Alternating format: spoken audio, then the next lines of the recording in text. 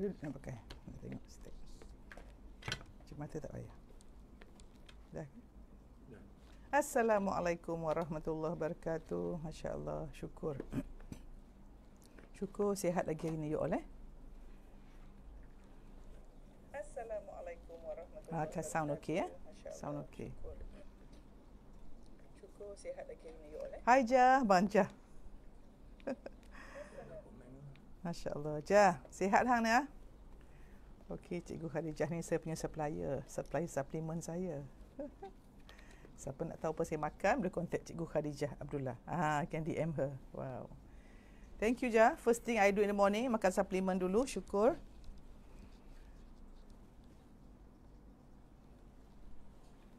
Ya, apa khabar PMC ya? Siapa PMC, please say put your name. Assalamualaikum Ketua Dom. Okey, syukur pada Allah. Okey, so saya rasa ramai. Oh, I boleh tak banyak-banyak mana pun boleh. Any amount. Terima kasih Dr. Amalina. Terima kasih. Wah, congratulations dah jadi MO dah siap houseman. Jadi houseman tu bukan senang. So nak ucap tahniah ya pada semua frontliner, doktor-doktor, nurses, whoever in the health industry. Seolah-olah kita macam ada api, ya, fire, tapi orang ni jadi orang depan, frontliner, jaga fire tu jangan kena orang lain. So subhanallah, you all punya kerja ni dalam penuh ibadah, dalam jihad, dan Allah melihat setiap titik peluh, setiap you all punya ketakutan, setiap kerisauan, setiap kepenatan, every fiber of your being. Ya, kita ada 100 trillion sel, setiap sel yang sedang berfungsi untuk you bangun hari ni, pergi kerja untuk menolong orang. Allahu Akbar. Tak boleh cakap pahalanya insyaAllah. But most important, niat purely kerana Allah, untuk Allah redha. Because whatever we do, our niat akan menentukan dia punya natijah. So your intention creates your reality. Ketua kelas pun dah ada. Waalaikumsalam. So hari ni kita nak langkah keempat, but before that Bona nak preamble dulu. Bona yakin siapa yang tengah tengok ni, you niat untuk melakukan transformasi diri. Kenapa kita lakukan transformasi diri? Bagi siapa bekerja, bagi yang siapa kena lockdown ya, kita semua sedang mengalami transformasi secara sedar atau tak sedar. So kita boleh ubah diri kita, because kita all every day we are always makin dekat nak meninggal melaki Allah. Tapi kita ada moving, adakah towards ke ego atau towards ke takwa? Dua je. Every day your life pilih dua je. Is your activity going towards your ego or takwa? And ego ni saya rasa ramai dah orang selama ni yang penat, yang nak buat reset minda, nak celik hati, transformasi. Because dah lama tiba-tiba, ya Allah, hidup aku dah 30 tahun, 40 tahun, 50 tahun, 60 tahun. If you all mula lockdown, you all cuma duduk lepas semayang tu kan, duduk seorang-seorang, have your own me time, secret loving Allah. What is my life all about? Adakah aku nak pursue something, chase after something, or kita bangunkan our potential? Dah ada, tak payah kejar benda kat luar. You wake up, jadikan hidup kita ni macam satu unfolding of masterpiece. Contohnya kita satu, when we were born, Nisan, tahniah. Bagus transfer apa Kak Angah, thank you ya. Kak Angah, Mimi, Zairul, yes. Kita sedang transformkan diri kita ni. Bayangkan kita satu mengerus yang ada berputik. Every day kita sedang kembang to a beautiful person you are. So you all tengok macam ni. Bila bunga ros tu dia buka dengan cantik, cantiklah hidup you. Okay? So bila kita realize that every event that happen, every person that you meet, every pengalaman you alami sedang membuka bunga ros you. Slow suara ya. Bang, slow suara. Okay, macam ni. Boleh dengar ke? So kita ni sebagai masterpiece Allah dah jadikan. Kita ada potential, dia buka macam tu. So imagine kita satu bunga ros yang sedang buka. So bagi orang yang baru kecil, anak-anak kita baru putik kan, so please allow the rose to open naturally. Jangan kita koyak nak suruh cepat. Ya, budak umur 2 tahun nak suruh pandai baca. Don't. Let go, unlocking. Because bila kita born, kita dah ada our own khalifah code. kita dah ada our own destinasi yang Allah dah tetapkan. Kita dah ada role masing-masing. Apa nak buat dalam hidup ni sebab untuk make sure this world is complete. So for every person yang thank you for the feedback and Odiana. Okay, for every person every moment kita bayangkan kita sekuntum bunga roh yang sedang buka. Kan you pernah tengok gambar yang dia buat fast face kan, bunga cantik. So imagine, always ask, you bangun pagi, okay, what sort of beautiful person I'm going to be. Then you go to the mirror and say, tengok pada your inner child, you punya diri yang kecil, your true self tu, cakap, what shall I do today to make you happy and comfortable? So kita pun, okay, how am I going to, what is my being today? Sebab kita ni banyak doing, tak ada being. Okay, so you have, in order for you to have something, you must do something. But in order for you to do something, you have to be something. Be apa? Be itulah yang kita nak transform diri kita ni. Okay, so kita dah ada 3 steps. Yang pertama, dah cakap, kenali diri. We must know kita daripada mana, kenapa dilahirkan, ketiga alam, alam roh, alam rahim, ya, alam fana. So alam roh, alam rahim we cannot control, beyond us. Okay, alam fana sekarang ni kita seperti jambatan. Kita nak pergi across, tempat kita nak pergi tu dua, sama ada syurga atau neraka, betul tak? So jambatan yang kita nak lalu ni, kadang kita nak ambil banyak ataupun kita just bekalan cukup ke kita. But it does not mean that you jadi orang miskin, tak. Kita zuhud tu maknanya kita banyak harta tetapi kita tak accumulate, kita bagi. You want to get more, to give more, because kita nak jadi giver. Betul tak you all? Sebab orang yang stres ialah kita, Abang Samir, kita, terima kasih Serina buat watch party. Okay, so siapa yang first time join, angkat tangan. Boleh kena repeat jugalah. Terima kasih Amalina, Dr. Amalina.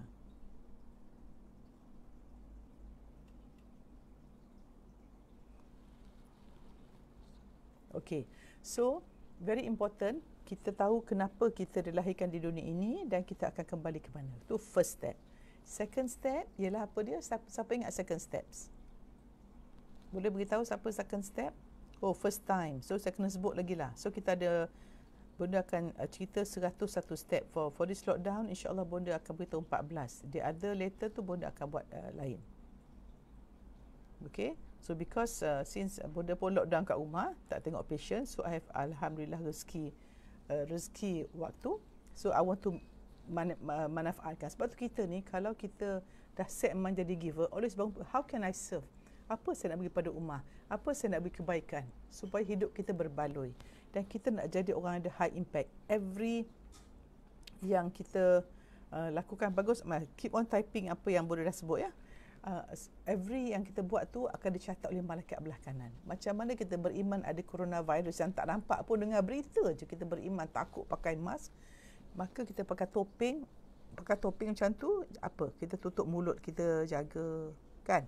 Kita shield badan kita, tengok perubatan tu pakai plastik semua. Tu yang Bonda kata semalam, step ketiga, kita jaga anggota kita. Betul tak? Okay. So, first kenali diri. Langkah kedua, okay. Ingat tak apa Bonda beri? Siapa ingat? Langkah kedua, Amalina ingat tak? Bonda ni banyak sangat notebook. Because when I have idea, tulis kat situ, tulis kat sini. Okay, and I love notebook. Cari buku cantik-cantik. Okay, siapa yang first time tu, macam mana jadi first time ya?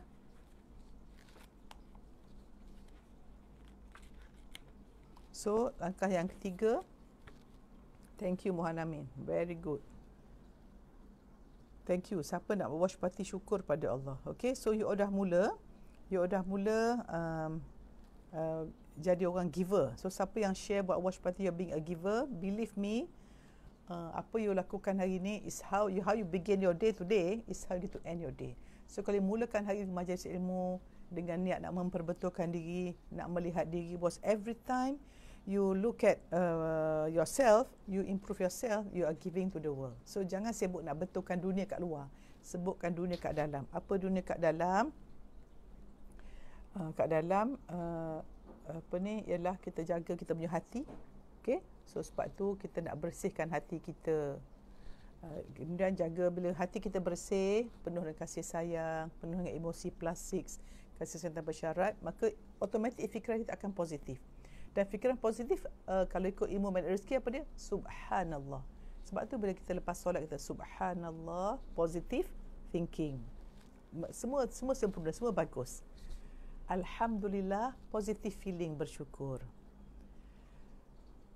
Allahu Akbar, la ilaha illallah tu ialah positive motivation. Apa-apa kita buat lillahi ta'ala. Okay, so step kedua, siapa yang pandai ni ialah kita menjadi insan kamil. Okay, menuju ke arah insan kamil. Dan insan kamil tu kita ada 7 sifat. Kan? Bagus. Haiti Mak Jusuh. Ya Allah, baiknya. Masya Allah. Okay, so dan step ketiga, so bila kita kenal why we are here, kita nak ada target where you want to be, and of course untuk jadi takwa jaga anggota. So semalam kita ada banyak anggota. Semalam Bona cakap pasal jaga mulut kita. So mulut kita banyak, kita jangan mencela, jangan mengata, jangan mengumpat, jangan gosip, jangan meremehkan orang, jangan bohong. Elakkan daripada berdebat. I am right, you are wrong, I am right, you are wrong. So if you see on netizen now, sejak ada musibah ataupun ujian ataupun bungkus permen yang besar untuk kita semua ni, some people choose to become victim, some people choose to see this as an advantage. Siapa yang tinggi high adversity quotient, dia kata okey, peristiwa nak buat benda bagi formula, ingat formula kehidupan, peristiwa campur respon bersamaan hasil kehidupan. Okey, so peristiwa ialah takdir. Coronavirus, ada orang meninggal, ada tabligh yang buat macam-macam lah, orang tabligh silap ke sebagainya. So people are making mistake. Okay, itu peristiwa. Can we control that? Benda dah berlaku. Okay, so kita tak boleh kawal apa dah berlaku. You can undo the past. Macam mana kita tak nak maafkan orang, kita dendam, everything, kita gossip, kita dendam, kita sakit hati, semua in the past. So siapa yang duduk in the past, kenang macam kita gali kubur. Mayat dah masuk, kita gali. Mayat yang dah busuk tu kita gali. Macam itulah kita. If always dwelling in the past, itu yang kalau tengok netizen dan sebagainya duduk sibuk. So what we do, we learn from the past. Okay, kita nampak orang tak jaga social distancing, menjadi wabak, so kita pun solution focused. Okay, so kita forgive orang yang dah buat silap tu, kita forgive, kita sangka baik dia tak sengaja, dia pun pergi untuk majlis yang untuk mendekat pada Allah. Itu sangkaan dia. Because people have own belief system, people ada filter system, semua orang ada cara melihat masing-masing. So cara melihat dia macam tu, so kita hormati dan kita terima dan kita belajar. Macam mana kita tahu perubatan kan, bila something ada epidemik, macam mana doktor tahu something is wrong? Oh, dia makan makanan ni. So orang yang dah makan makanan tu tiba-tiba cerit-berit atau meninggal, itu peristiwa negatif. Tetapi apa doktor dan researcher buat? Oh, makanan tu dia pun ambil, dia kaji makanan tu. So dapat satu ilmu, so prevent. Macam tu hidup kita sekarang. Whatever happened in the past, stop spreading negativity, blaming, getting angry, judging, semua tu stop your bad energy. Bayangkan, kat Malaysia ni 30 juta, kalau semua bad energy, immunity kita turun. Immunity kita turun, virus boleh kena kita. But if your immunity is high, dengan sangka baik, dengan kasih sayang, dengan pemurah, dengan penyayang, kita start tengok jiran kita tak ada duit, kita bagi. Banyak NGO sekarang dah banyak buat. Dan Boda pun lancarkan tenang kit dengan serantau Muslim dengan Ustaz Hakim. Semalam pun meeting, how nak bagi deliver, nak bagi siapa dulu. Macam-macam. Ya, kalau boleh pergi pada this campaign we're doing, tenang kit, because kita tak nak bagi orang makanan fizikal saja, tapi kita nak rawat emosi orang supaya they feel supported. Satu benda yang paling penting berat, rasa disokong, feel supported. I'm sorry I cannot respond to whatever you say. Boda, I have to give my content. Okay, so hari ni dan malam ni kita dah akan askar dah take over dah kan. Askar akan 12:01 minit pagi, that means Saturday night ni last. Siapa-siapa yang nak buat perangai semua tu last. Lepas ni askar ni more serious. So Boda serulah you all, please, kita mesti jadi orang yang follow the flow in terms of undang-undang. Tetapi cara kehidupan, don't follow the masses. Cara kita, you must be different, because banyak orang suka ikut saja. No, we must know why you do something. Okay, so sebab tu kita nak hidup dengan sedar. conscious living. Makan pun conscious, bercakap pun conscious, solat, everything sedar dengan bukan automatic because of your programming. Because kita ni banyak programming silap. Dan banyak-banyak sekolah yang kita belajar, you all. Ada tak sekolah kita, cikgu ajar kita suruh prihatin, suruh sayang orang? Tak ada. Kita belajar suruh pandai kat sini saja. Knowledge. Because knowledge kat sini from the head, it has to go to the action to the hand. Tetapi kalau kita knowledge and action saja, tapi tak go to the heart, then you don't get the wisdom. Sebab tu you perhatikan orang tua-tua macam Bona, kenapa boleh cakap? Sebab ada wisdom. Why? Because masa kecil kita belajar sesuatu filter system. Kemudian kita buat, tiba-tiba Allah silap lah. So once you learn something, itu orang bijak. Because ingat peristiwa negatif tu, kita tak boleh kawal. So kita respond. Respond tu ialah what happen inside you.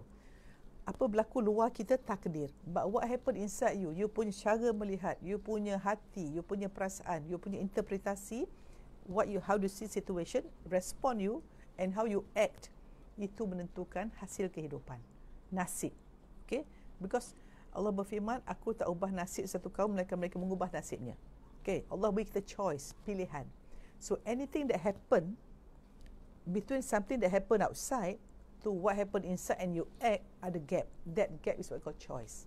So stimulus to response, ada gap. That gap is your choice. So that gap tu kita tafakur, aku nak buat macam mana? You use your conscious mind, you guna your frontal cortex, you make akal yang sihat Allah beri, yang dipandu oleh hati yang bersih. Because bila hati you bersih, akal you automatic, because macam ni, kalau kereta kuda tu, the person inside the kereta kuda tu is hati kita, raja. Yang pandu kereta kuda tu anggota kita, nafsu kita, okay, physical kita. So if akal tu yang bawa kereta kuda tu, akal kita tu bijak, dia akan boleh control kuda yang ganas tu, nafsu kita tu. So you can go to the correct direction. You use nafsu, kekuatan kuda tu, to go the correct direction. So macam itulah hidup kita. Hati kita raja dalam carriage, kita punya akal yang bawa, the man, and then kuda itulah nafsu yang mendorong kita. Bukan kalau tak ada nafsu, kita tak ada energi pula. So nafsu kita channel kan. Nafsu kita ni tak boleh buang nafsu, tapi kita channel yang betul. Nafsu seks, kahwin.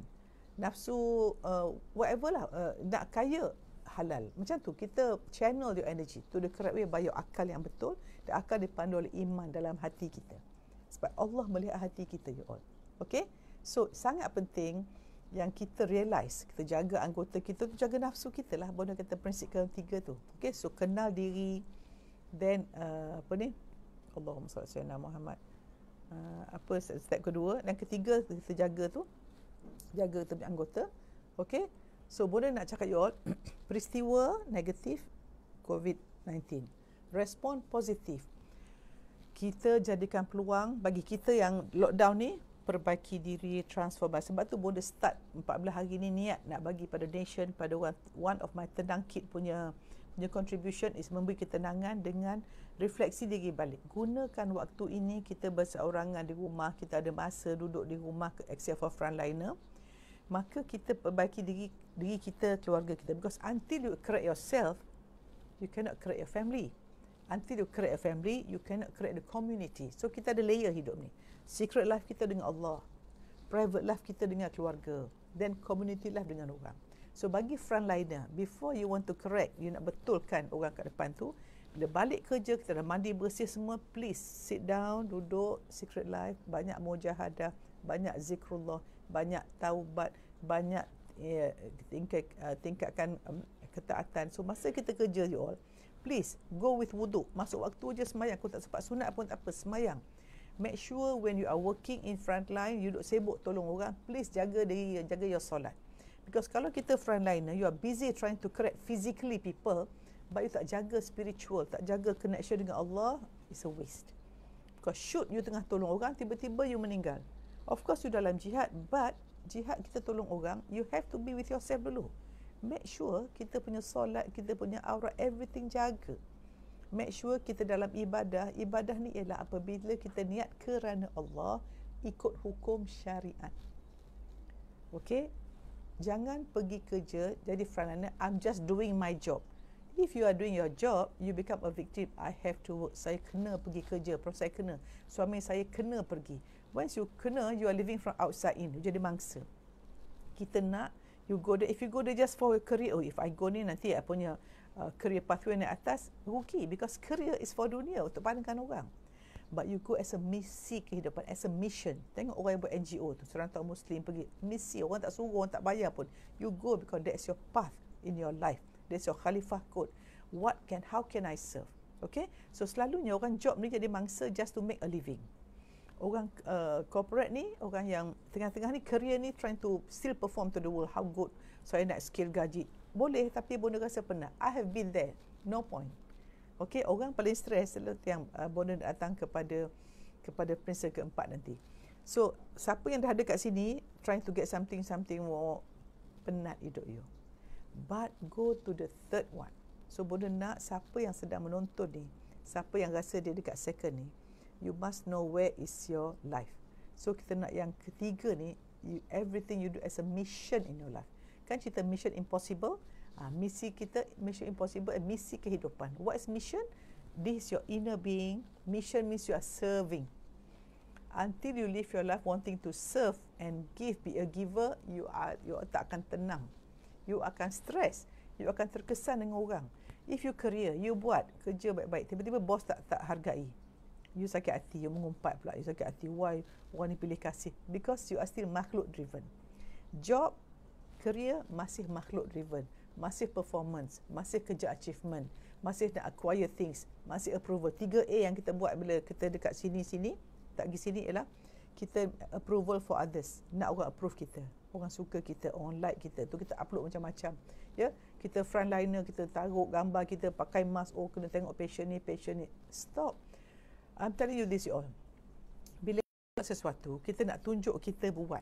Okay, and then dari segi jaga etika kita sebagai doktor. Don't simply disclose anything that you do. Kita senyap-senyap. Orang tak payah tahu pun kita buat kerja. Okay. Bila kita masih lagi career, nak approval of others, kita nak acquire wealth bagi orang yang berniaga kan. Nak kaya-kaya, nak tunjuk kereta, tunjuk rumah. Banyak orang tunjuk kereta. Thank you bang. Wah, baik suami saya. Bang, minta iPad ni yang besar. Dah habis bateri dah. Masya Allah. Syukur. Thank you bang. Syukur. So kita always with our spouse, always appreciation is important dan kita mesti hargai setiap orang. Because one of the formula in life to be happy ialah you savor every moment, especially dengan pasangan kita, dengan suami kita. Thank you bang. Boleh dengar Okay, so maknanya the second phase tu kita masih lagi performance, masih cari approval of others, achievement driven, berapa score kita dapat lah, skill kerja, achievement. Itu benda luar you all. Itu sukses yang orang nampak. Yang boleh nak share lah through prosperity, having that prosperous feeling, having the inner peace, knowing that nak tidur malam, Alhamdulillah, I think I've done whatever I can. Ya Allah, terimalah segala amalanku hari ini. Berbaloi oksigen kau beri pada aku, berbaloi kesihatan kau beri pada aku. Ada orang dicuba kena kerja, ada orang dicuba nak makan tak cukup. Allah beri rezeki, dapat hidup, dapat bernafas, boleh berjalan. So you appreciate every being yang you ada. Okay, you also nak tahu macam mana? If you want to know your life, you look at apa ni, you punya emotion. Okay? So, yang kita nak sekarang ialah why I make all this step, why I go live, everyone commit to 7:30 ialah nak set the day, start the day dengan something yang positif, nak reset minda kita daripada emotion dan bimbang. Dia emotion dua je, fear, takut, doubt, risau, worry, bimbang. Ya, fear, doubt, worry, anxiety, panic attack, panic buying dan terus disease. Ini belah kiri. Orang macam ni adalah orang yang bergantung pada diri dia sendiri. Dia logical living, guna left brain saja. Dia kata dia dapat pasal usaha dia, pasal strategi dia. Boleh, strategi tu amalan soleh. But don't say that whatever you achieve because of your strategy. See, I did it. You know, I know this method. Memang this foolproof formula. Allah ya Tuhanku, na'udzubillah, takut. Sebab once you fall in love with yourself, you rasa ikhtiar you kuat, you become very self-centered. I did it. Believe me, kalau you go tasawuf, hikam ialah kita hilang keberadaan diri. Perkataan aku dah tak ada. Okay, the more you aku, the more you are egoistic, the more negative emotion, arrogance. Because if you want to go for perfection, you cuba buat benda perfect, if you achieve it, you arrogant. If you tak achieve, you give up. So ini pintu syaitan. Don't. Okay, kita macam ni, kita buat satu, kita buat, lupakan. Buat, lupakan. So don't try to impress anyone. The minute you do something, you nak orang tengok, that means you kurang menghargai pandangan Allah. The minute we sangat appreciate pandangan manusia, kita dua je, pandangan Allah dua je. The minute you become independent, sebab itu orang yang suka dinilai, sangat penting nilai manusia, dia hidup dia nak perform aja. Dia sangat penat lah, kan? So bila ada orang dia macam ni, bila tak ada orang dia macam ni. So penat hidup dia, kena berlakon. So stop acting you all, start living. So orang yang pertama, kedua ni dia making a living untuk dunia ni saja. Sebab nak share your mission, have a mission in your life. You buat ni, you gunakan segala yang you ada ni, kesihatan, semua you tahu yang you buat ni, you syukur. The fact that you watch, the fact you buat watch party, you bersyukur, Allah syukurnya kau pilih aku buat baik. Bila kita solat, Allah syukurnya kau pilih aku solat. Bila mengaji, Allah syukurnya kau pilih aku mengaji Quran. Because orang yang baca Quran ni, Allah pilih dia untuk sebut ayat-ayat Allah. So kalau kita nak buka Quran pun malas, kita menangis lah, ya Allah, kenapalah aku ni degil tengok Quran. Macam Quran kita buka tengok, Quran tu lambai kita. Bacalah aku, kita tak apalah, tengoklah dulu, tengok. So kita menangis. Please cry, look at yourself. Don't cry kerana sedih dunia ini. You cry, kenapa Allah tak pilih kita untuk buat baik? Kenapa Allah pilih hati kita ni perasaan negatif, perasaan dengki dengan orang? Please, it's good for you to cry, tangisi diri. Sebelum kita kesian kat orang tu, kesian kat diri kita dulu. Okay, that is langkah yang bonda rasa we have to start reflecting yourself. Okay, so kita jaga anggota kita. So bonda nak sebut hari ni ialah kita mesti niat. Langkah keempat ialah kita mesti niat nak ada hidup yang baru, iaitu hidup, mesti ada niat lah. Hidup, kalau dulu kita hidup daripada luar ke dalam, nak ubah hidup daripada dalam ke luar. Maknanya niat untuk ubah pola kehidupan. Dapat you all?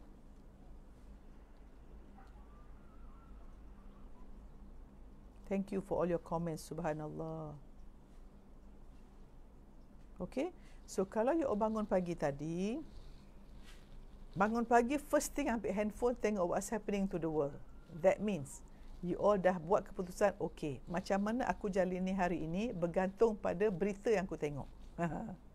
So you bangun, ada orang, dia bangun pagi, yang orang malang, orang yang you all nak ubah ni, daripada dalam keluar, dia bangun tengok berita, banyak matilah, ini. So dia bangun, fikir apa yang nak takut, apa yang nak risau, apa nak kalau, apa nak tapi, apa nak anxiety, penyakit.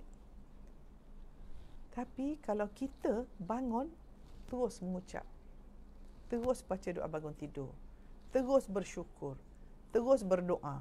Hari ini nak buat baik, nak solat tepat waktu, nak jaga aurat, nak sayang semua orang, nak spend time, nak savor every moment. Berada dengan anak, dengan suami, nak menghayati, menikmati, mensyukuri, nak solat nak mengaji, nak macam-macam nak buat baik. You ada faith, keyakinan, optimism. Kita akan jadi happy, healthy, wealthy dan fikir macam nak tolong orang. So, orang yang belah sini ialah orang yang terkesan di luar. So, hidup dari luar ke dalam. So, step keempat ialah kita reset hidup kita daripada hidup lama kepada hidup yang baru. Hidup lama macam mana? Luar ke dalam. Kalau kita kerja sebagai buat job, career saja, ini penat. Kita nak ubah kepada mission kehidupan. Kita boleh buat kerja apa saja, physically kita sama, tapi in your heart, maknanya kita nak ubah diri kita daripada mengejar cita-cita kepada mengejar makna. Because if you kejar cita-cita, you akan bahagia dengan syarat. Saya hanya bahagia kalau saya dapat jadi ini. Selagi tak dapat, you tak enjoy the process. You tengok result je, proses tu tak enjoy, penat. But macam jadi ibu pun lah, Oh, saya hanya bahagia kalau anak saya jadi doktor. Jadi ibu ni hantar anak tahfiz. Anak dah tahfiz baru nak happy. No, you enjoy the process. Nampak anak you bercabung ngerus tadi, ingat tak? Buka cantik, insya-Allah. Daripada tak senyum, dia senyum. Daripada pukul kakak dia tak pukul dah. Masya Allah, my children, best bercabung ngerus. Makin kembang. So you enjoy every satu kelopak buka. Bestnya. So you look for progress. Itu dia panggil growth mindset dengan fixed mindset. Ada orang ada fixed mindset, dia kata apa? Saya dah macam ni dah. Terima saya seadanya. Macam mana saya dah macam ni? Memang saya lembab, memang saya malas. Once you label yourself like that, anak saya ni memang lembab. Buat apa pun tak guna. Habis. You are killing your children. Ingat, every child is a rose, bunga yang indah sedang membuka kelopak-kelopaknya. So we are growing. Okay? So kita nak hidup you all bukan being affected by outside. From outside in, kita inside out. That's the fourth principle yang kita nak pegang. Aku ni hidup terkesan oleh orang ke, atau aku nak mengesankan?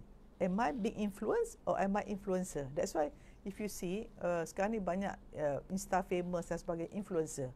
Yang kita do influence orang. Sebab tu baru ni Bonda buat video hantar pada selebriti yang Bonda kenal, to promote debat tenang kid punya campaign, di mana kita ada dah banyak, artinya semalam dah 20,000 orang masuk bantuan kecemasan. Ya, kita nak tolong orang ni sebab kita nak buat langkah-langkah untuk buat benda ni lah. You can go more to that. Siapa admin tolong tulis, Bonda tak ingat dah apa tu. Bonda tukang start je, but yang tukang buat kerja-kerja ni orang lain kan. Tu kelas dan sebagainya.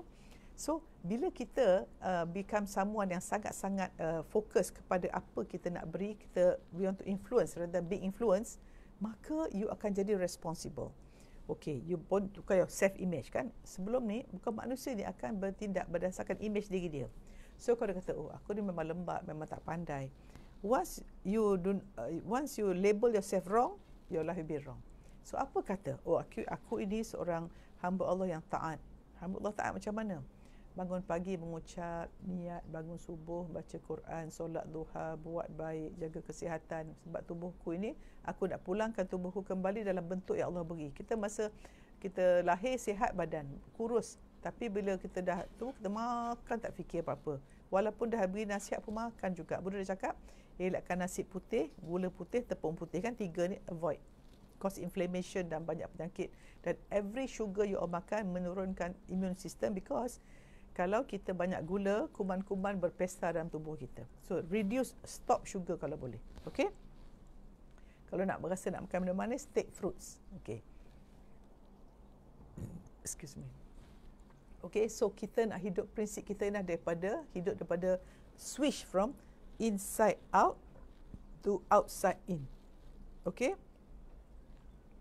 So kita kena have our own good self-image. So you all, mulai hari ini, before you start the day, tulis Alhamdulillah, saya gembira dan bersyukur. Kini saya seorang.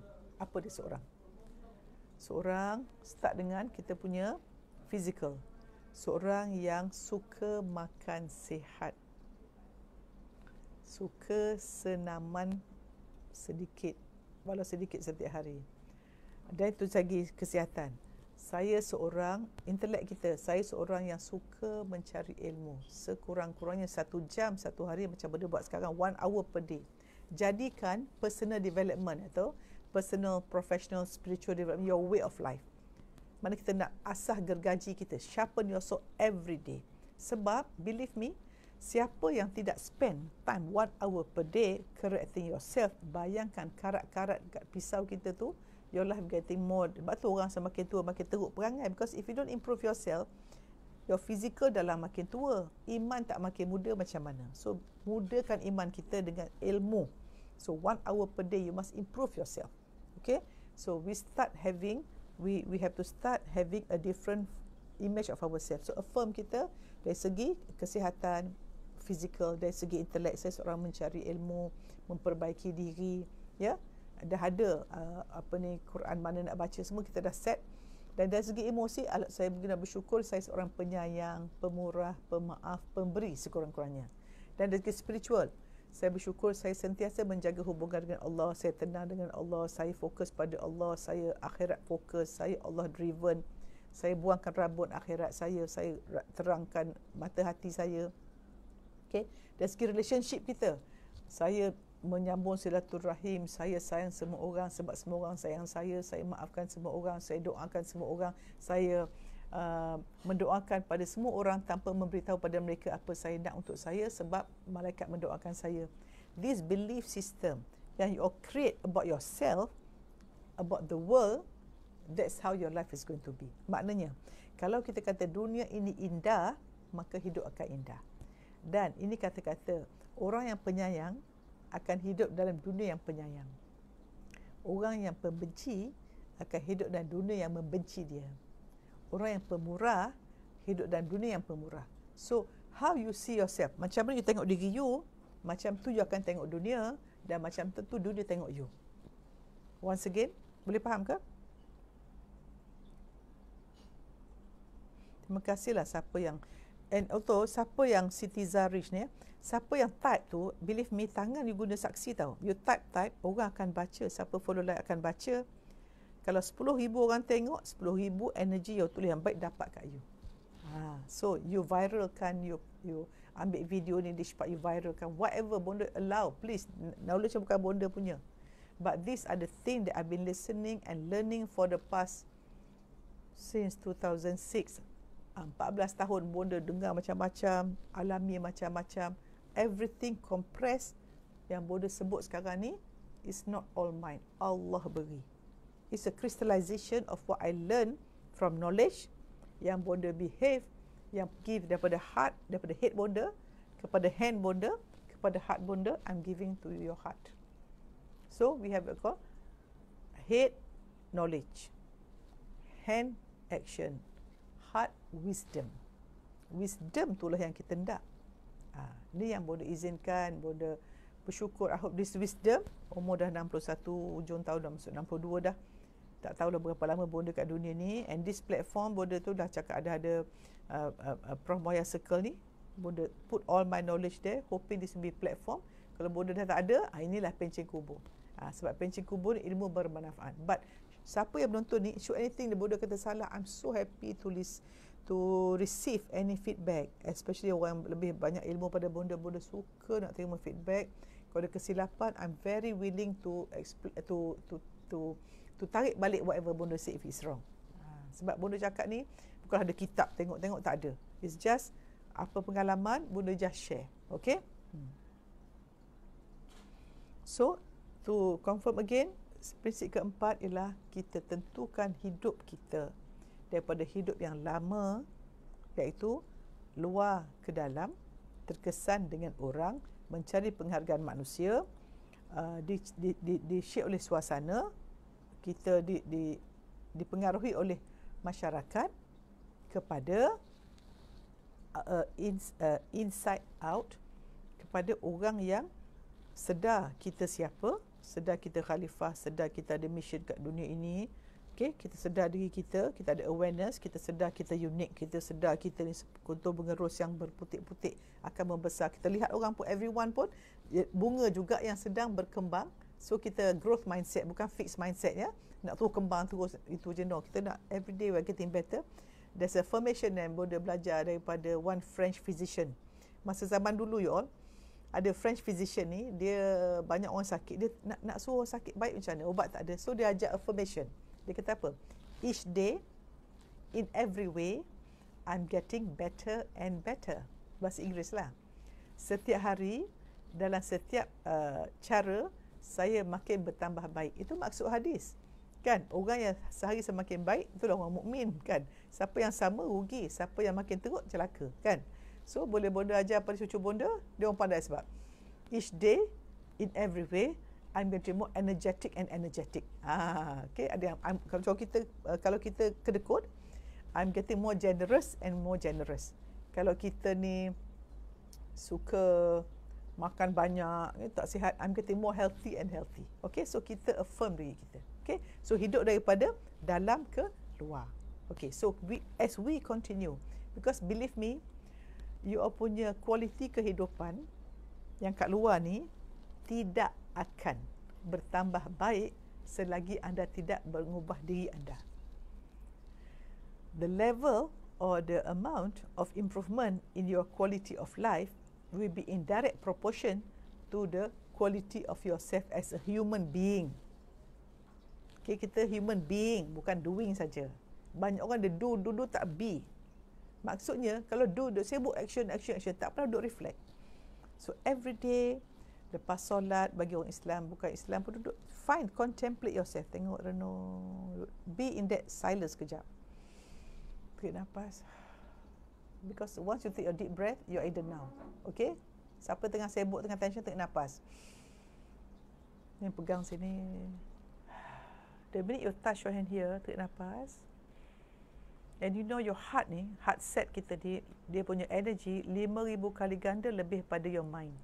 We are not your mind. We are not our thoughts. Thoughts creates things, but we are our soul. Kita ini, kita punya jiwa dan roh.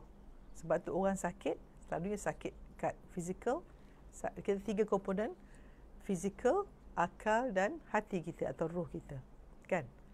So, kita sakit selalu kat mana manusia? Sakit dekat kita punya, kalau medical dia panggil once you do this, tengok, tarik nafas, senyum. Okey, aku ingin menghargai diriku dan semua orang. Aku menghargai saat ini. Segala berlaku masa lepas itu untuk aku belajar dan belajar memaafkan dan sabar. Dan aku akan menjadi orang yang baik dan berkesan dan penyayang waktu ini. InsyaAllah masa depanku akan ditentukan dengan izin Allah apa aku lakukan sekarang. So you jaga your now. Jaga your moment sekarang. You are with me now. Just decide untuk improve yourself. Because bila you duduk diam, cuba kejam mata, tarik nafas. Tiba-tiba you look more inside, kan? Cuba perasan you ada mata, ada telinga, ada tangan, rasakan dunia berada.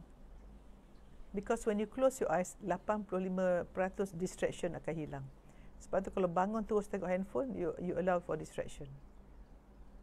Okay? How do you feel?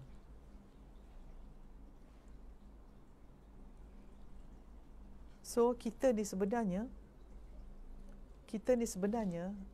ada sakit fizikal dan sakit jiwa, sakit hati. Sakit akal tak banyak sangat. Adalah orang macam gila, mental sikit. Tapi sebenarnya manusia ni banyak sakit dekat dia punya fizikal, dekat dia punya hati. Dan do you know that penyakit hati inilah menyebabkan banyak penyakit fizikal. Apakah penyakit hati?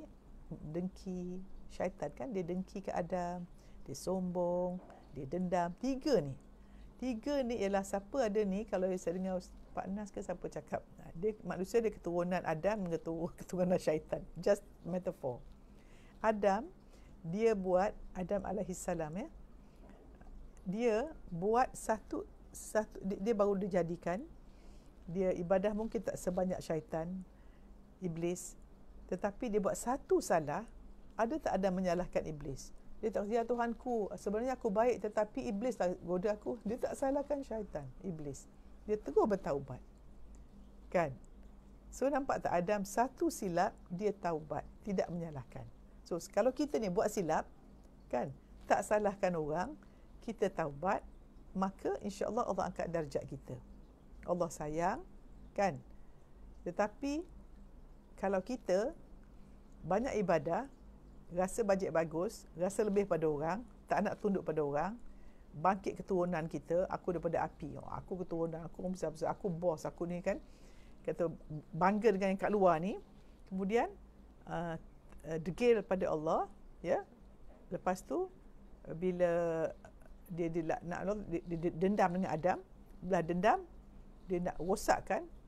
So kalau kita ada sifat dengki, sombong, dendam, keturunan syaitan, iblis. So reset your life now. Tengok, ya Allah, ya Tuhanku, betul lah aku ni dengki, menyampah, dendam, menyalahkan, tengok berita, kata orang, spread virus, mana-mana sebut COVID, ya Allah. I don't know about you all, tapi benda pula I hardly tengok the news. Just to be aware, news to be aware, berjaga-jaga, tapi sangka baik pada Allah.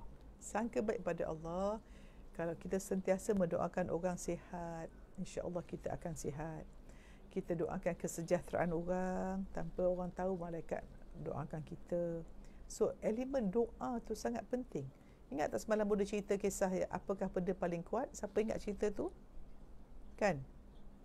So kita mesti banyak hidup daripada luar, dalam ke luar. So improve yourself.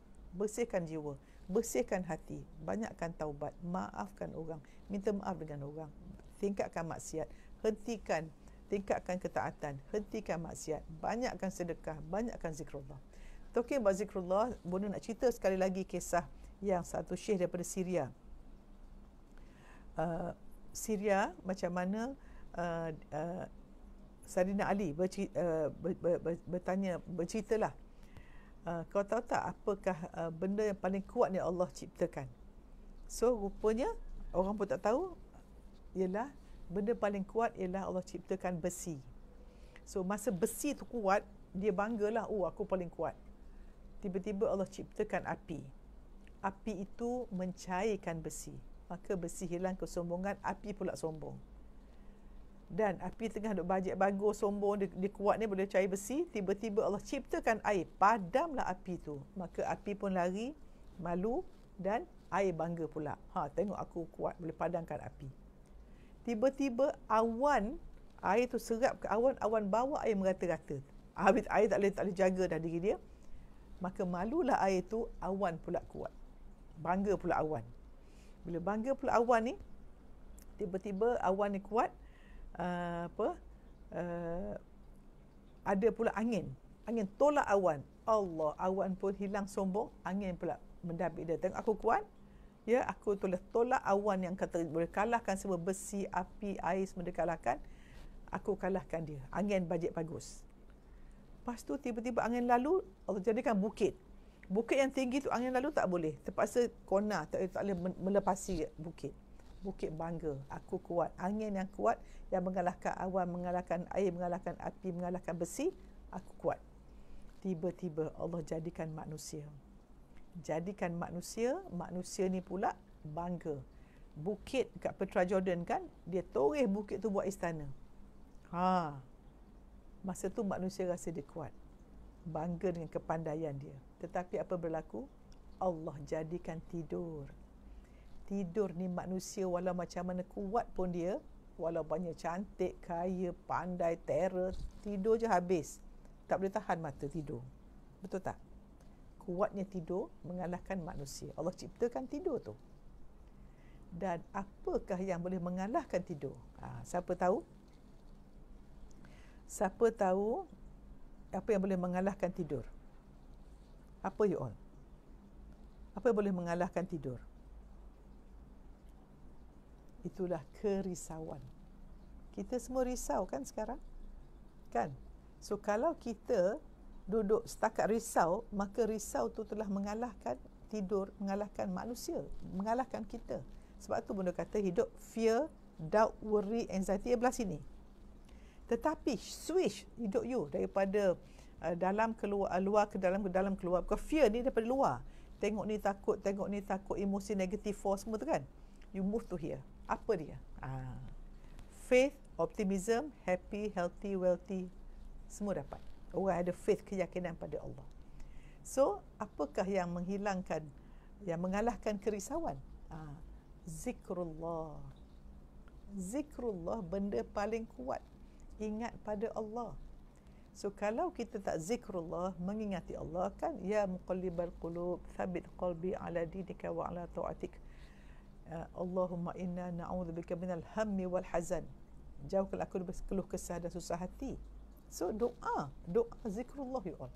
So if kita nak ubah hidup kita, kita niat untuk hidup daripada dalam keluar, that means kita nak membersihkan hidup daripada hati, ya, daripada hati kepada hati bersih, kepada fikiran positif, subhanallah, emosi positif, alhamdulillah, penuh kesyukuran, tindakan yang lillahi ta'ala, la ilaha illallah, maka kita akan dapat ni. So ketenangan, keyakinan kepada Allah menyebabkan tenang kita tu menjadikan kita ketenangan, kebahagiaan, kesihatan, kekayaan semua datang. Kita dapat rezeki akan melimpah ruah sebab Salah satu ilmu manage rezeki yang Pak Nasrullah, guru saya belajar ialah kita ni akan dapat rezeki bukan dengan usaha. Usaha ni hanya amalan soleh, menjemput rahmat Allah. So kita tak payah kerja kuat, macam buat kerja kuat, tapi kita kerja kuat atas diri kita. Dia dua cara. Kita kerja kuat pada kerja kita, buat sale, target dan sebagainya. Satu lagi kerja kuat memperbaiki diri. Yang mana yang orang rasa yang betul? Nabi Adam, dia kerja kuat. Adakah bila dia kena marah dengan Allah tu, Nabi Adam kerja nak dapat rezeki? Tak. Dia buat kerja tu amalan soleh. Tetapi dia kerja kuat bertaubat. So kita kena kerja kuat membersihkan jiwa. Nak bersihkan jiwa dosa dengan Allah, kita taubat. Nak bersihkan dendam dengan orang, kita memaafkan. Bila nak bersihkan dosa kita zalim pada orang, kita minta maaf. Bila nak bersihkan kita bersaing dengan orang, kita doakan orang yang kita bersaing. Bila kita nak bersihkan jiwa, kita akan minta maaf atau doakan orang yang kita mungkin janji sebab sifat munafik kita.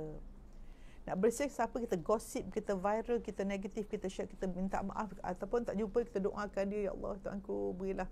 Sebab takut dekat akhirat pahala kita dapat kat dia, kita muflis, dan dosa dia dapat kat kita, jadi muflis. So sebelum kita meninggalkan dunia ini, tak tahu besok hidup tidak, kita tentukan tak ada account dengan manusia. Sebab itu kalau you seorang hidup menjaga roh you sentiasa taubat, minta maaf dan maafkan orang. Dan sebelum nak tidur, maafkan semua orang, minta maaf dengan suami, doakan orang lain, penuh dengan kasih sayang, menghormati, menghayati segala setiap masa kita. Dapat? So prinsip keempat, ubah pola kehidupan.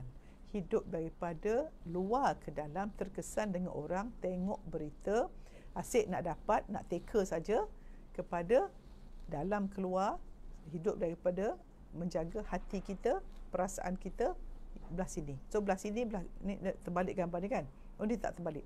Belah kiri fear, doubt, worry, anxiety, disease. Takut, risau, kalau cemas, semua tu penyakit. Kepada faith, keyakinan, optimism, baik, pemurah, penyayang, giver, sihat, tenang, bahagia, kaya. So kita akan jadi rezeki yang baik apabila kita jiwa tenang. So Bunda nak share macam ni. Satu cerita lagi yang Pak Nas Bunda belajar daripada dia, manage rezeki. Notice I'm always mentioning who I learn from. So kita ni, you all, salah satu etika apabila kita belajar sesuatu, don't simply quote apa orang cakap tu, kita tak quote orang tu. Okay, mesti kita jujur. So Pak Nas kata, bayangkan senario you all, you all suka main kupu-kupu tak? Siapa suka main dengan butterfly? Siapa suka main dengan kupu-kupu? Bunda nak cakap tentang macam mana hidup daripada prinsip hidup untuk transformasi diri ni daripada dalam keluar. Sebab Bunda nak share you all macam mana hidup dengan hati yang bersih, bahagia, tenang ni menjadi magnet pada rezeki. Rezeki akan melimpah ruah. Okey? Okey. Bayangkan kita suka main dengan kupu-kupu. So kita suka main kupu-kupu butterfly, cantik kan? So dua cara. Satu, orang ni katalah orang A dan orang B. Orang A ni dia suka kupu-kupu, dia pergi kat hutan cari kupu-kupu, dia ada sarang one cage, dia tangkap, masuk. Dia tangkap, masuk. Sampai mungkin dia ada 200 kupu-kupu. Penat ni, 200 ekor bukan senang. Kat seminggu cari. Dia pun masuk dalam, tutup semua, pasang net. Okey?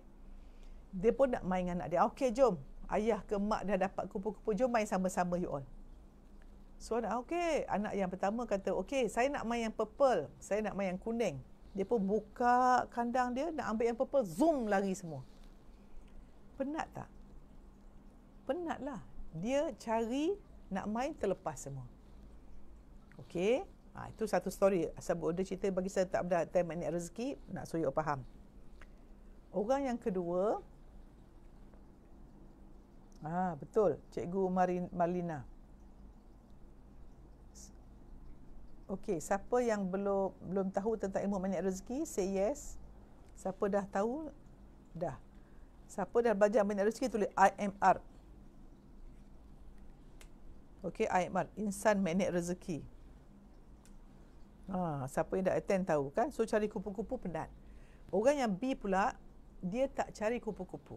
dia bina taman, dia buat tanam pokok. Dia kerja kuat bina taman. Tanam pokok, bunga macam-macam. Dia duduk diam, kupu-kupu tu datang. Kupu-kupu tu banyak, tiba-tiba, wow, banyak kupu-kupu datang. So panggil, jom main kupu-kupuan. Ajak anak dia main. Main sini. Oh, dah puas main, nak tidur lah. Okey. Bila nak tidur, dia biarkan aja kupu-kupu tu, dia tidur. Yakin besok pagi terang, kupu-kupu datang lagi. Betul, dia bangun pagi, datang lagi kupu-kupu. Pasal dia bina taman. Apakah tamsilannya you all? Okey. Kupu-kupu itulah dunia. Apa dunia? Pangkat, harta, follower, kereta, belian, beg branded, semua ni lah, makeup, semua ni, benda luar-luar cari ni. Pangkat, kalau orang universiti pula, title, profesor, macam-macam lah tu, duk kejar. So, bila dia kejar dunia, tetapi tak bina hati dia. Apa jadi hati dia bila kita bekerja, bersaing, nak suruh orang hidup daripada luar ke dalam. Nak suruh orang hargai, nak suruh orang puji, nak suruh orang sebut. Kau tak terima kasih, kecil hati, kejap, marah, I am hurt, macam-macam lah. Merungut. So, hati tak bersih akan tak tenang lah. Kan? So, hidup dari luar ke dalam. Kejar dunia. So, bila dia nak main kupu-kupu kuning, dia nak bahagia kat rumah, kerja pula tertinggal. Nak bahagia kat kerja, rumah. So, dia tak balance hidup dia. Pasal hati tak bersih, dekat office bergaduh, dekat rumah bergaduh. Because how you do something, how you do everything. Because how you do something, to do is your heart. Kita buat ni dengan jiwa kita kan. So, kalau jiwa tak bersih, sebab tu orang, dia jiwa tak bersih, pergi umrah dengan suami ke dengan anak, bergaduh juga. Pergi haji, bergaduh juga. Pergi holiday, bergaduh juga. Sebab, no point. Pergi holiday, kan? You all pergi resort cantik-cantik, tapi hati kotor, no point. Macam kita dapat hotel cantik, sakit gigi, you cannot live. So, bila kena lockdown, sekarang lockdown is a time to show you where your heart is. So, kalau selama ni, you all masa lockdown, you all kata, oh, tak ada masa dengan anak, tak sempat dengan anak, because you are using excuse of kerja pasal sibuk, tak ada masa, that means, bila dah ada masa, tak boleh hidup pun dengan suami dengan isteri. Tak boleh duduk sekejap dengan nak rimas. Sebab maknanya, you punya emotional bank account, you tidak banyak invest into the jiwa anak-anak you, masa ni untuk repair you all. Okay, so you already, alamak aku duduk rumah, aku rimas, tension, dah tengok anak menyampah ni. That means, you dah tahu diri you, jiwa you, emotional bank account dengan anak, repair. Kita ada 10 hari lagi nak repair. Besok pun askar dah tak ada keluar langsung, dah tak degil dah. Duduk rumah betul-betul, please, siapa dengar ni, siapa hidup keluar lagi degil tu, start duduk rumah sekarang, reset your life. Gunakan 10 hari ni, ya Allah, aku nak reset, lepas ni aku jadi orang baik, hidup dari dalam keluar, aku nak bina taman aku. So, yang kupu-kupu datang tu apa? Taman itu tenang jiwa. Taman itu hati kita, minda kita. Semua ni macam taman. Setiap positive thought, setiap positive image you tengok, setiap positive berita, majlis ilmu sedang menanam bunga-bunga yang pokok bunga, bukan lalang. But every garbage news you baca, every garbage news you spread, every benda-benda mengarut yang lara yang tidak ada membawa kebaikan pada malaikat belah kanan, itu all sampah-sampah. You taruh dalam ni, garbage in, garbage out. So if you want to know hati you apa, tengok luar you. Anak degil, mungkin you degil dengan Allah. Anak melawan you, mungkin you melawan ibu atau suami kita. Ingat you all, whatever you see outside is a reflection of your inside. Dunia dalaman kita, gambaran dunia luaran kita. Menentukan dunia luaran, dan dunia luaran cermin dunia dalaman kita. So if your life is not working, because your heart is not working well with Allah. So jaga dengan Allah, tenang. Bila tenang dengan ni, silaturahim dengan semua orang baik. Orang baik, tak baik, semua kita boleh baik. Sebab kita tenang dengan Allah. Kita nak Allah saja. So orang tak baik yang kita tu, we see them as a feedback to us, that orang beri pada kita apa kita telah beri pada orang. Dan we can only give bad kalau kita ada bad. Dan hati kita, every time buat macam ni. Ya Allah, hati aku ni seketul daging, masuk hadis. Kalau baik daging ni, baiklah hidupku. Ya Allah, aku tak baik pasal hati aku, ya Allah. Aku sibuk nak betulkan orang, ya Allah. Aku nak betulkan diriku, ya Allah. Because kita ni connected. Bayangkan kita macam satu belon ada air. Okay. Balloon with water. We press a bit, ripple tu semua kena orang. So, setiap kali kita betulkan diri kita, kita sedang membetulkan dunia. Ripple effect. You betulkan diri you, insya-Allah betul lah keluarga. Bila keluarga kita betul-betul lah masyarakat jiran dan dunia seterusnya. So let's put positive vibe. Kita increasekan immunity kita dengan sangka baik pada Allah, dengan makan sihat, dengan fikir positif, rasa positif, buat positif, pakai mask. Kita hentikan kedegilan, mulakan ketakwaan. Kita mendoakan orang, kita mendoakan polis, abang doktor semua tu, doakan mereka you all. Because dia ada front line. Macam kita sedang ada fire, kita duduk kat dalam takut-takut, firefighter kat luar ni. Itulah front line. Kita doakan mereka. Siapa ada duit, siapa ada tenaga, tolong. Find ways. Lepas ni saya akan meeting dengan Ustaz Hakim semua tu. How to disseminate ketua kelas, how to disseminate, kita nak buat pertolongan apa ni. So we are collecting, mentabung tenang kit kita, bantuan kecemasan. Please go to the website, admin tolong tulis kat mana ya, supaya you can make the donation. Berapa pula, RM1 pun kalau ikhlas, Allah biarkan you punya ikhlas tu, you punya sedekah tu. Okay, so bila orang yang bila tenang jiwa, bila rezeki, bila you tenang, believe me, rezeki datang. Dan rezeki ni bukan hanya duit, tetapi ketenangan, kesihatan, anak baik, bahagia every moment. Nak masuk waktu, nak dah betang sejadah, dah pakai telekung cantik, dah solat khusyuk. Dan believe me, kalau rezeki paling besar ialah kenikmatan dalam ketaatan. Kita nak, bila kita baca doa antara dua sujud kan, Rabbil Firli, ya Allah, bila kita nikmati solat kita, jangan antara dua sujud tak baca, cuba baca hari ni. Rabbil Firli, ampunilah daku, warhamni, berilah kasih sayang padaku, wajburni, berilah kecukupan padaku, warfa'ni, naikkan darjatku, warzuqni, berikanlah rezeki padaku, wahdini, hidayah padaku, wa'afini, afiatkan aku. Afiat means sihat dalam taat, bukan pergi jogging pakai skirt. Itu sihat tubuh tapi tak sihat badan, tak sihat jiwa. Wa'fu anni, hapuskanlah segala dosaku, cabut akal-akal, jangan sebut lagi dosaku ke akhirat.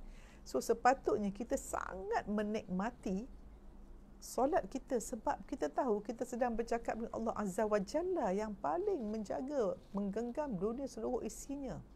Allah yang mencipta kita, Allah yang menguruskan badan kita, Allah yang menyukat segala takdir pada kita, Allah yang sangat adil, Allah yang sangat menggenggam segala urusan, Allah yang mengizinkan semua yang berlaku. Tidak ada berlaku melainkan biiznillah. Sebab itu kita hendaklah sentiasa projek. Semua dia cakap semalam, buat poster dalam minda atau di mana-mana, Malaysia bebas COVID-19 1 April. So 31st lockdown kan. So kita bayangkan PM ke siapa sebut, bayangkan poster tu, atau boleh buat, tapi kalau spread tu orang kata Prof ni salah pula kan. But I want to LOP projectkan, buat main movie, bayangkan kita dapat announcement 1 April business resume as usual, because pun dia rasa banyak orang terkesan. Dan ini cubaan bagi kita untuk lebih efisien, reflect diri dan sebagainya, look at yourself. And gunakan masa ini untuk become a better person. InsyaAllah our whole community become better. Betulkan diri sendiri. Okay?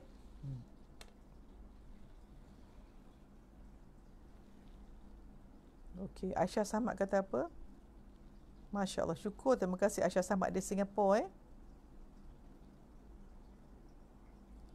Yes, so let's have this vibe yang kita jangan sebut lagi tsunami. Don't mention any more bad yang don't want. Focus on what you want. Disiplin kata. Ibu banyak rezeki. Disiplin kata. Nurhanisah tahniah ya. Siapa yang menikmati? Main movie. Yes. Visualize. Bayangkan. All of us send energy.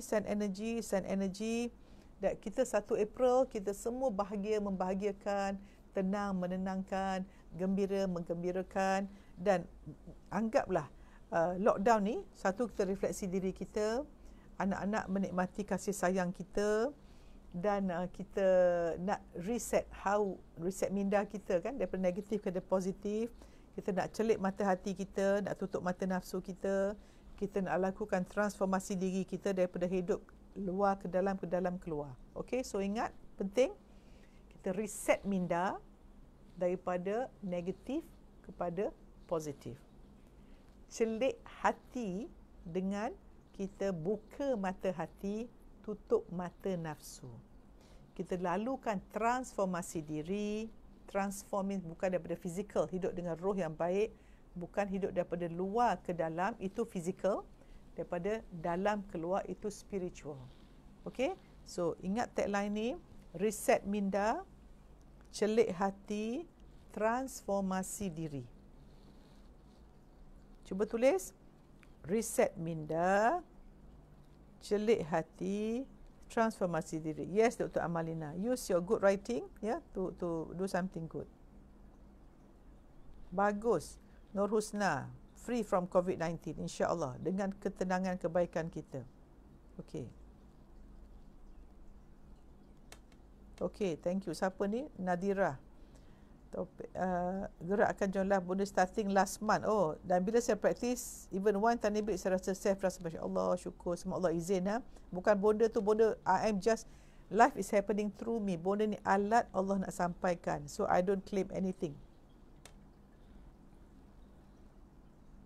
Okay, start to viralkan benda baik. Okay, tulis Lia, thank you. Suryati, reset minda, tulis reset minda daripada negatif kepada positif. Celik hati, daripada kita tutup mata nafsu, buka mata hati. Transformasi diri, kita hidup, ubah daripada hidup luar ke dalam terkesan dengan suasana, kepada dalam keluar mengesankan suasana dengan benda yang positif. Ya, siapa yang buat wash party dan sebagainya, boleh nak ucap terima kasih banyak-banyak ya you all. I am more than 1 hour actually now. Nak berhenti ke nak continue lagi?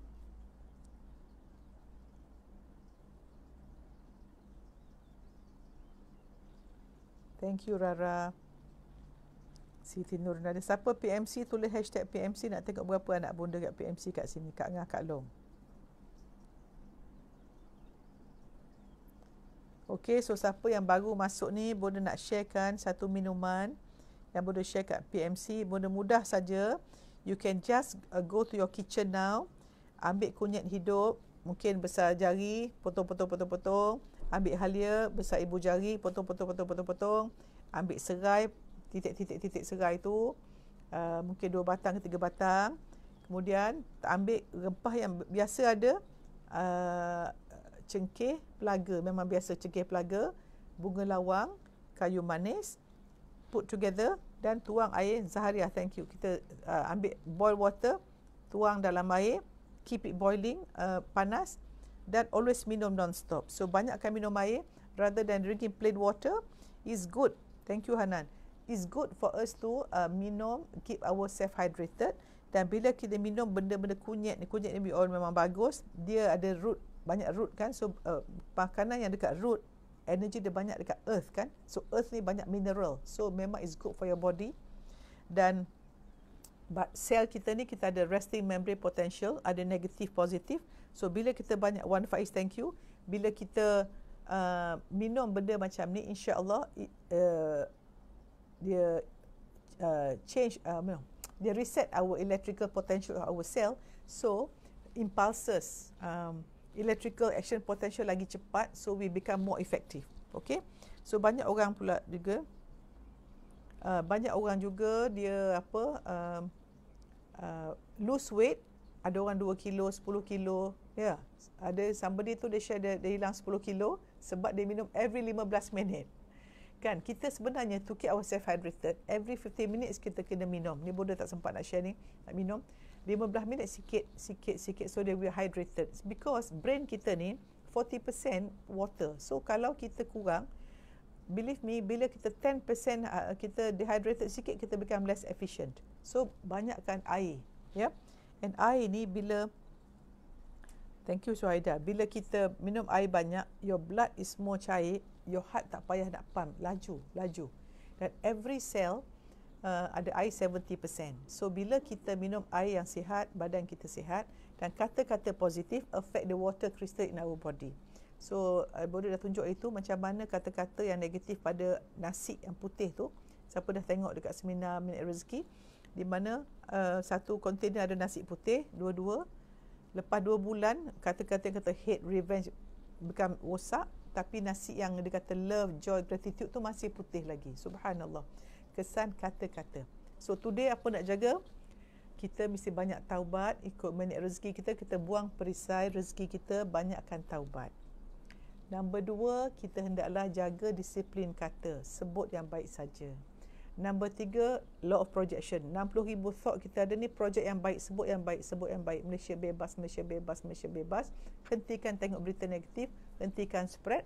Spend your time tengok berita. Kalau semalam tengok berita, hari ni baca Quran, baca ilmu, revise video ni kalau nak. Dan can go to YouTube channel Promise ya, yang saya punya Alif akan, Ketua Dom akan uploadkan kat YouTube kalau you nak tengok lagi. Projection jaga. Yang keempat, kita jaga terumbu karang, jaga relationship kita, silaturahim kat rumah. Dan kelima, banyakkan baca Quran dan juga sayang semua orang dan mendoakan semua orang. Okey?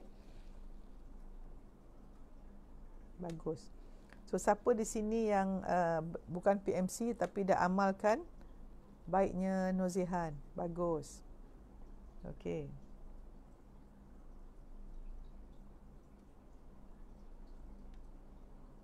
Masya Allah. Rohimah Mah dah minum, badan ringan dan sihat, syukur.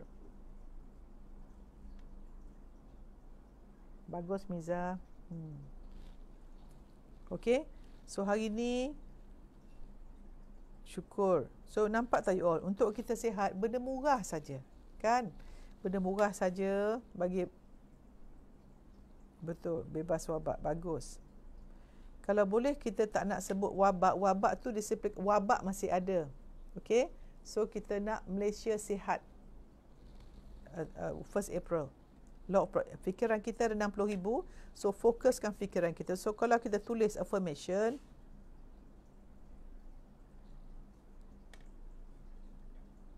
okey, so satu lagi, bagus Lias ingatkan saya. Ayat power kita di rumah hari ini apa dia? Saya salah, awak betul. Saya salah, dunia semua betul. So bila kita kata saya salah, kita betulkan diri kita. Dunia betul. So satu sel kita 7 bilion betul, 7 bilion akan betulkan kita yang salah ni. Kalau kita kata saya betul, dunia semua salah, satu sel yang positif dikelilingi oleh 7 bilion negatif, maka kita akan negatif. Dan kita tak boleh betulkan orang lain, kita hanya betulkan diri kita. That's one ayat power. Okey, Malaysia sihat 1 April, ingat ya. Okey. Terima kasih banyak-banyak. Okey, please minum air dengan baik, insya-Allah ya. Okey. Benda minta maaf jika terkasar bahasa yang baik daripada Allah Subhanahu Wa Taala, yang tak baik kelemahan bodoh sendiri. Siapa belum duha, boleh duha lepas ni. Kita doakan semua orang supaya sihat. Terima kasih banyak-banyak. Terima kasih. Assalamualaikum warahmatullahi wabarakatuh.